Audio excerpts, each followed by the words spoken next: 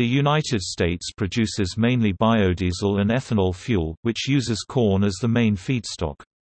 In 2005, the U.S. overtook Brazil as the world's largest ethanol producer.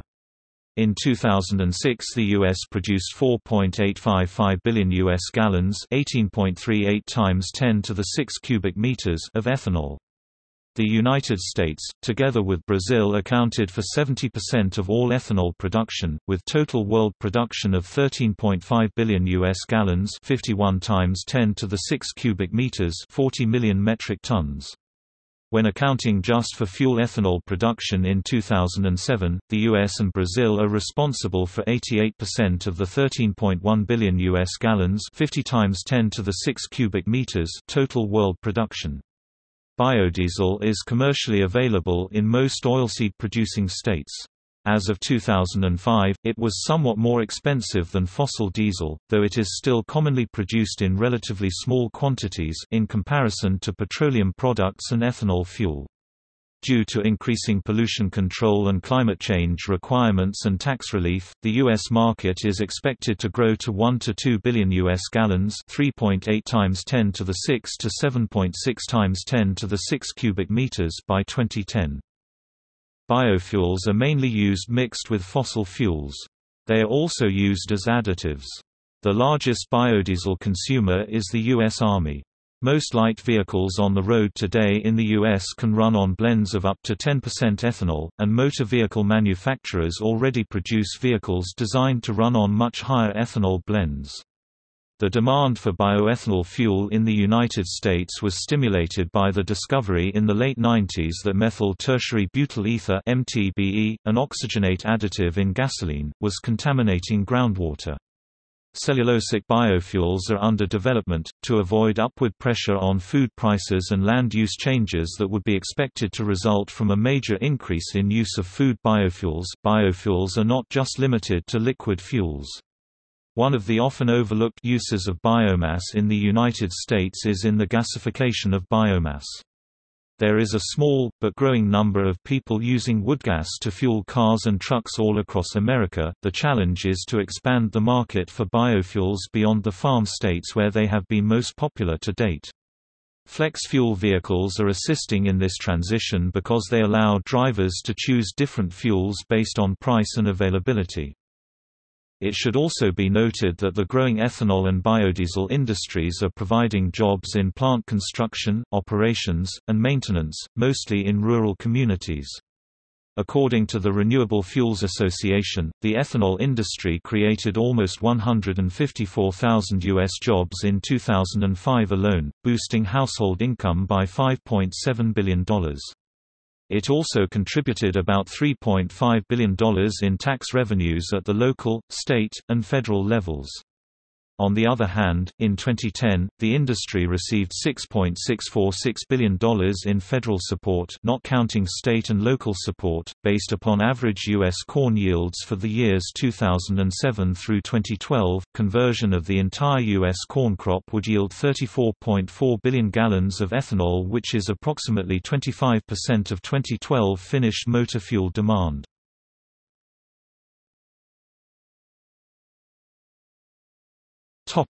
History. The United States used biofuel in the beginning of the 20th century.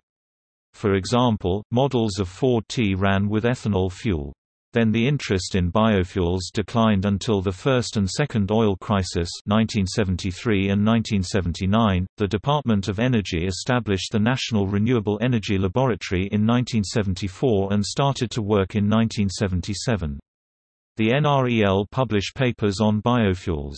Congress also voted the Energy Policy Act in 1994 and a newer in 2005 to promote renewable fuels. Congress established regulars under the Energy Policy Act of 2005 intended to encourage the mixing of renewable fuels into our nation's motor vehicle fuel supply. Congress supported the Renewable Fuels Program under the Energy Independence and Security Act of 2007 to contain particular annual volume standards for complete renewable fuel and also for the fixed renewable fuel groups of biomass-based diesel, biofuel, and advanced biofuel. The reassessed statutory requirements also incorporate new criteria for both renewable fuels and for the feedstocks used to produce them, including life-cycle greenhouse gas emission thresholds.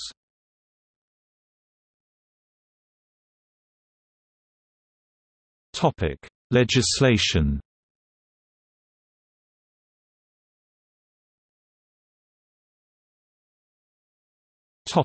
Renewable Fuel Standard (RFS1).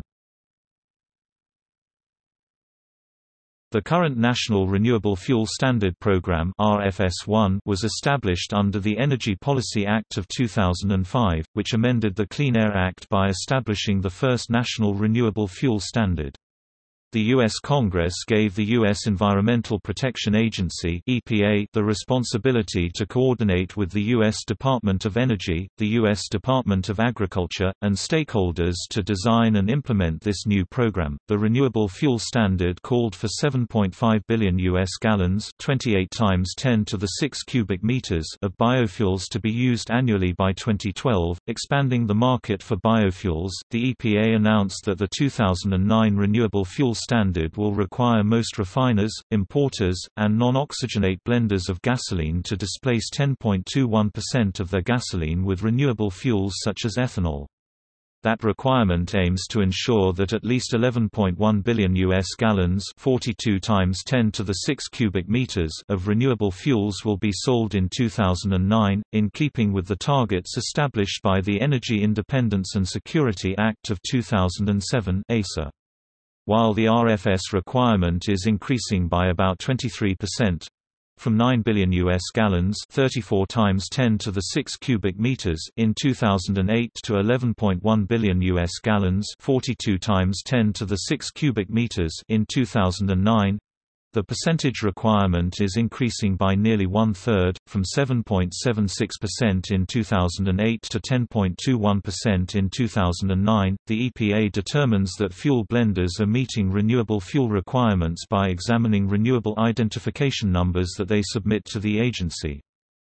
The 2009 RFS is also pushing up against what is known as the blend wall. To address the blend wall issue, DOE and others are studying the use of mid-range blends, such as E15 and E20, for use in standard gasoline-burning vehicles. Allowing all gasoline blends to contain up to 20% ethanol would double the potential market for ethanol.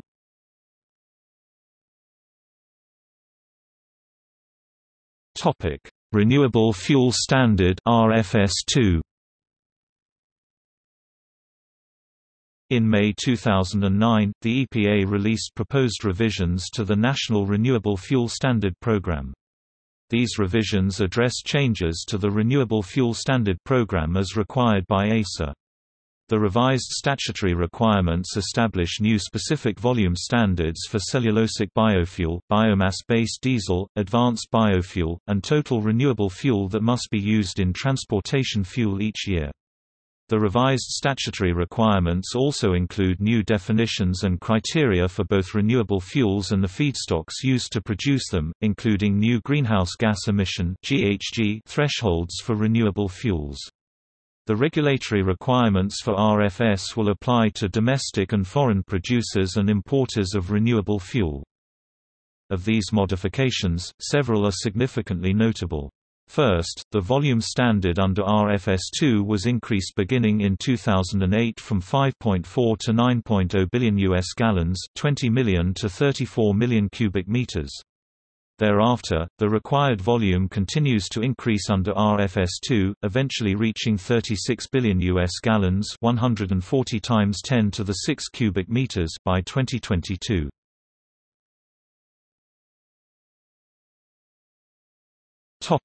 Volume standards.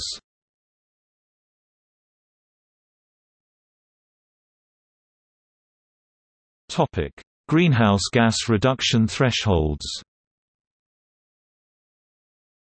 ASA established new renewable fuel categories and eligibility requirements, including setting the first ever mandatory greenhouse gas reduction thresholds for the various categories of fuels. For each renewable fuel pathway, greenhouse gas emissions are evaluated over the full life cycle, including production and transport of the feedstock, land use change, production, distribution, and blending of the renewable fuel, and end use of the renewable fuel. The GHG emissions are then compared to the life cycle emissions of 2005 petroleum baseline fuels base year established as 2005 by ACER displaced by the renewable fuel, such as gasoline or diesel. The life cycle GHG emissions performance reduction thresholds as established by ACER range from 20 to 60% reduction depending on the renewable fuel category.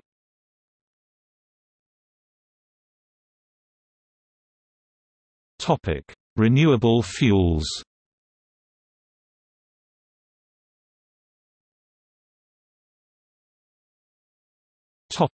Ethanol fuel.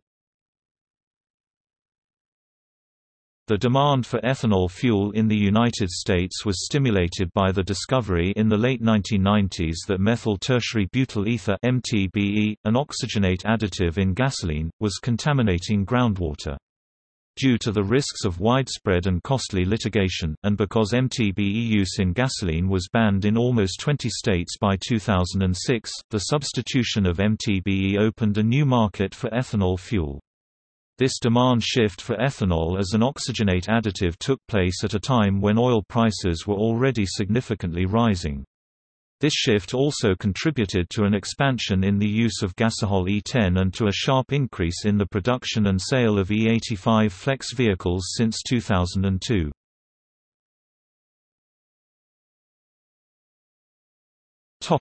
Low ethanol blends. Most cars on the road today in the U.S. can run on blends of up to 10% ethanol E10, and motor vehicle manufacturers already produce vehicles designed to run on much higher ethanol blends. Though E10 is mandatory only in 10 states, ethanol blends in the U.S. are available in other states as optional or added on lower percentages as a substitute to MTBE used to oxygenate gasoline without any labeling, making E-blends present in 2/3 of the U.S. gas supply.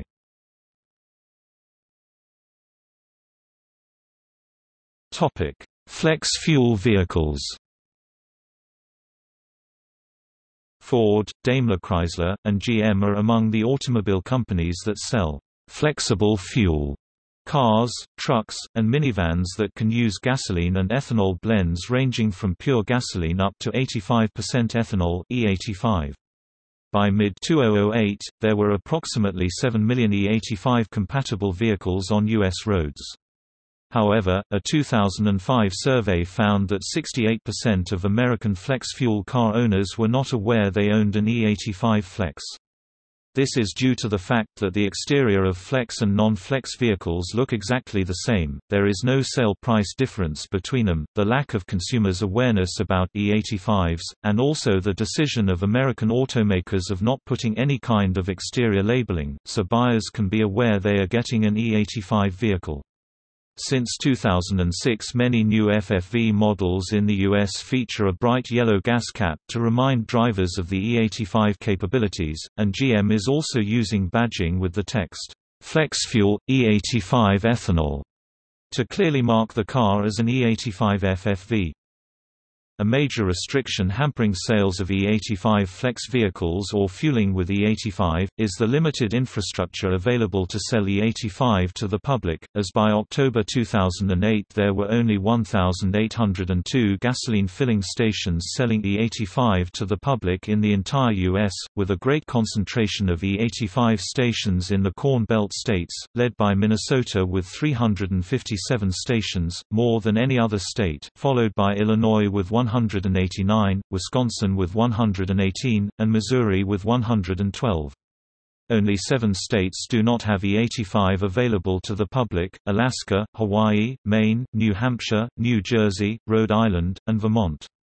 The main constraint for a more rapid expansion of E85 availability is that it requires dedicated storage tanks at filling stations, at an estimated cost of $60,000 for each dedicated ethanol tank. Chrysler, General Motors, and Ford have each pledged to manufacture 50% of their entire vehicle line as flexible fuel in model year 2012, if enough fueling infrastructure develops.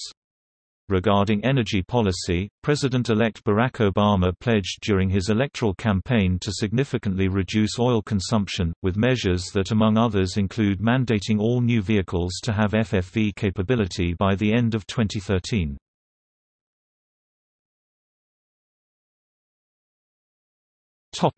Biodiesel. Greenhunter Energy, Inc. has begun commercial operations at its biodiesel refinery in Houston, Texas, that can produce 105 million U.S. gallons per year, 400 times 10 to the 3 cubic meters, of biodiesel. That production capacity makes it the largest biodiesel refinery in the United States, barely beating out the 100 million U.S. gallons per year, 380 times 10 to the 3 cubic meters, biodiesel refinery built by Imperium Renewables in Washington. For comparison, the total U.S. production capacity for biodiesel reached 2,240 million U.S. gallons per year, 8.5 times 10 to the 6 cubic meters, in 2007, although poor market conditions held 2007 production to about 450 million U.S. gallons, 1.7 times 10 to the 6 cubic meters, according to the National Biodiesel Board (NBB). In 2006, Fuel Bio opened the largest biodiesel manufacturing plant on the east coast of the United States in Elizabeth, New Jersey.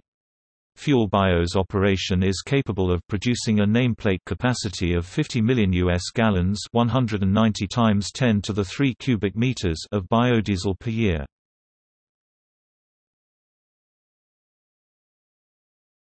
Topic: Methanol fuel.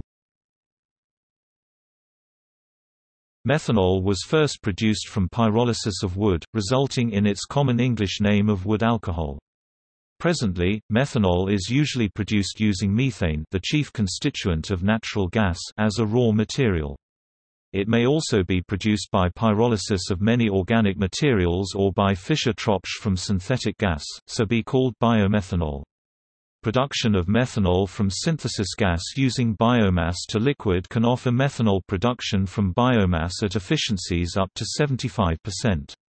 Widespread production by this route has a postulated potential, see OLA reference above, to offer methanol fuel at a low cost and with benefits to the environment.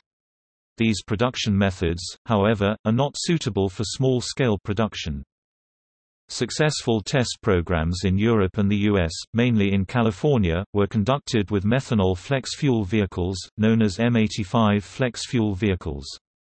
Ford began development of a flexible fuel vehicle in 1982, and between 1985 and 1992, 705 experimental FFVs were built and delivered to California and Canada, including the 1.6L Ford Escort, the 3.0L Taurus, and the 5.0L Limited Crown Victoria. These vehicles could operate on either gasoline or methanol with only one fuel system. Legislation was passed to encourage the U.S. auto industry to begin production, which started in 1993 for the M85 FFVs at Ford. In 1996, a new FFV Ford Taurus was developed, with models fully capable of running on either methanol or ethanol blended with gasoline. This ethanol version of the Taurus became the first commercial production of an E85 FFV. The momentum of the FFV production programs at the American car companies continued, although by the end of the 1990s, the emphasis shifted to the E85 version, as it is today. Ethanol was preferred over methanol because there is a large support from the farming community, and thanks to the government's incentive programs and corn-based ethanol subsidies. In 2005, California's Governor, Arnold Schwarzenegger, terminated the use of methanol after 25 years and 200 million miles of successful operation, to join the expanding use of ethanol driven by producers of corn. In spite of this, he was optimistic about the future of the program, claiming, "It will be back."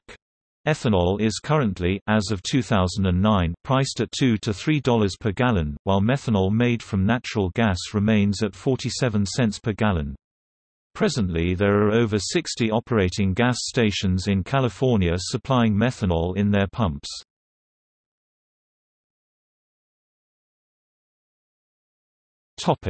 Butanol fuel. A team of chemical engineers at the University of Arkansas have developed a method for converting common algae into butanol, which can be used as fuel in existing gasoline internal combustible engines. The algae are grown on raceway troughs, and the algae's growth is enhanced by delivering high concentrations of carbon dioxide through hollow fiber membranes. Questions have been raised about the amount of energy needed to produce fuel-grade ethanol compared to the amount of energy it releases upon combustion. Depending on who you ask, you may get a different answer as to whether or not ethanol from corn produces more energy than it consumes. Therefore, companies like BP and DuPont have been looking at the next generation of biofuel, specifically investigating butanol. Specific advantages to using butanol compared to ethanol include higher energy content per kilogram, the ability to be blended at higher concentrations without further adaptation of vehicles, and potential to use existing storage, transport infrastructure. However, using corn as a feedstock to produce either ethanol or butanol seems infeasible without significant technology improvements regarding yields. Currently, about 2.5 US gallons (9.5 L) of butanol can be produced per bushel of corn, 373 Lt. Meanwhile, about 2.75 US gallons (10.4 L) of ethanol can be produced per bushel of corn, 410 Lt. Our current production of ethanol is about 5 billion US gallons per year, 19 times 10 to the 6 cubic meters, but it requires 20% of the United States corn crop and only replaces 1% of its petroleum use. Reaching the 36 billion US gallons, 140 times 10 to the 6 cubic meters biofuel mandate by 2022 would be a difficult task if only using a corn grain feedstock.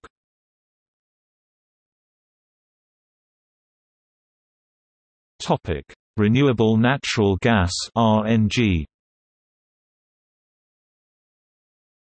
Many cellulosic biomass materials produce methane naturally. Methane is the main component of natural gas. Naturally occurring methane is often considered a source of pollution from landfills, dairy farms, and human waste sources. The EPA routinely issues rules to reduce the emission of methane from landfills and other sources. Naturally occurring methane emissions, typically called landfill gas or biogas, are not clean enough to be introduced directly in the U.S. national natural gas pipeline system, but technology to do so has been developed. The pipeline quality gas is called renewable natural gas (RNG). In July 2014, the EPA issued a ruling that RNG produced from landfills would qualify as D3 RIN qualifying fuel under RFS2. In 1 month's time, D3 RIN generation soared from the 4,000 recorded for July to 3.49 million for August 2014. As can be seen by the 4,000 D3 RIN credits issued in July 2014, industry had made little progress at developing an economically viable D3 fuel prior to the EPA's ruling that RNG from landfills would qualify as a D3 fuel.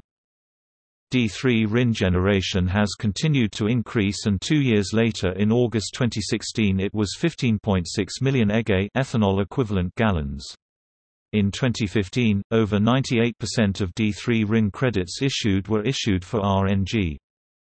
The American Biogas Council believes 17.9 billion diesel gallon equivalents of RNG can be produced each year from the existing U.S. waste stream.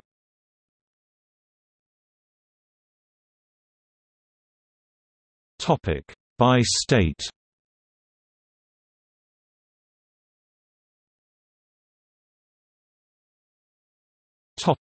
Louisiana. Louisiana State University Agricultural Center researchers in the Louisiana Institute for Biofuels and Bioprocessing are studying the regular production of biomass for economically viable conversion to biofuels and bioenergy using existing refinery infrastructure. This project, called the LSU AG Center Sustainable Bioproducts Initiative, involves a team of university and industry partners who are studying how to use energy cane and sweet sorghum to help reinvigorate the Louisiana sugar and chemical industries. The project will expand the United States Southern regional agricultural sector by utilizing sweet sorghum and energy cane to produce butanol, gasoline, isoprene and byproduct chemicals. Developers believe the project eventually will contribute significantly to improving rural prosperity and job creation in the southern region of the United States.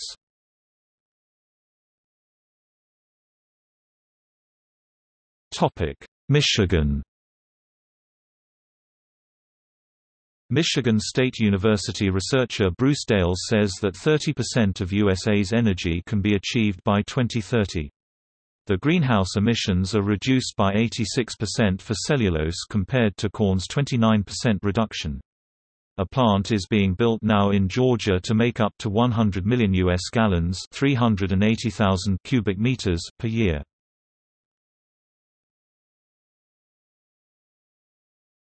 Topic: Minnesota. Minnesota Governor Tim Pawlenty signed a bill on May 12, 2008, that will require all diesel fuel sold in the state for use in internal combustion engines to contain at least 20% biodiesel by May 1, 2015.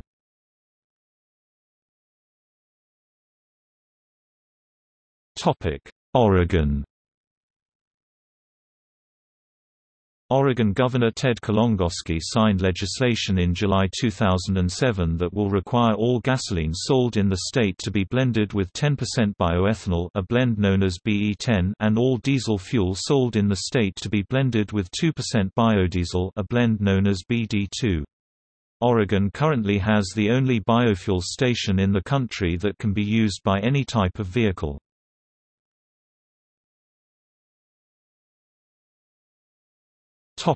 United States Department of Energy projects. The United States Department of Energy has announced that it has selected 6 university-led advanced biofuels projects to receive up to $4.4 million, subject to annual appropriations. The awardees: Georgia Tech Research Corporation, the University of Georgia, the University of Maine, Montana State University, Stevens Institute of Technology in New Jersey, and the University of Toledo in Ohio, will all receive funding to conduct research and development of cost-effective, environmentally friendly biomass conversion technologies for turning non-food feedstocks into advanced biofuels. Combined with a university cost share of 20%, more than $5.7 million is slated for investment in these projects. Most of the projects will involve microbiology, including the University of Georgia and Montana State University projects, which are both focused on producing oils from algae. The University of Georgia will investigate the use of poultry litter to produce low-cost nutrients for algae, while Montana State, in partnership with Utah State University, will research the oil content, growth, and oil production of algae cultures in open ponds. Applying microbiology to biomass conversion, the University of Maine will study the use of bacteria to create biofuels from regionally available feedstocks, such as seaweed sludge and paper mill waste streams, while the University of Toledo will attempt to use pellets containing enzymes to efficiently convert cellulosic biomass into ethanol.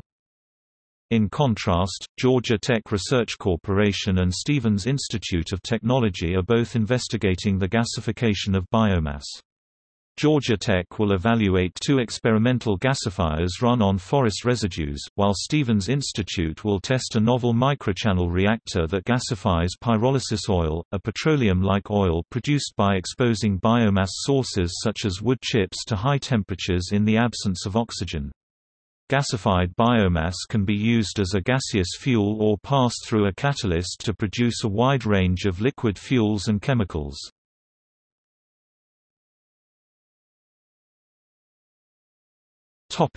Biofuel companies. Unfortunately, costs of producing ethanol from cellulosic feedstock such as wood chips are still about 70% higher than production from corn, because of an extra step in the production process, when compared to production of corn-derived ethanol. Until recently, the idea of extracting ethanol from farm waste and other sources was barely clinging to life in the recesses of university campuses and federal labs, because production problems, as well as the need to bring together a vast team of specialists. Consider finding a bacterium from a cow's intestinal tract or from elephant dung that has the correct enzyme to degrade cellulose, and then bringing in geneticists to modify that enzyme kept this discouraging feat from ever growing beyond its embryonic state. Now, that is all changing with a race by approximately 30 companies attempting to accomplish this alchemical feat, and in the process working directly or coordinating with environmental groups, biotechnology firms, some major oil companies, chemical giants, automakers, defense hawks, and venture capitalists. The winner will be whoever can make cellulosic ethanol in mass quantities for as little money per gallon as possible. With the majority of such biofuel companies Iogen Corporation, Sunopta's Bioprocess Group, Genencor, Novozymes, Dyadic International, Inc. DYAI, Kansas City-based Alternative Energy Sources, Inc. Nasdaq, AENS, Flex Fuels USA based in Huntsville, Alabama now owned by Alternative Energy Sources, or BRI Energy, LLC, Abengoa Bioenergy located in North America. The United States is in a unique position to lead the way in the development, production, and sale of a new source of energy.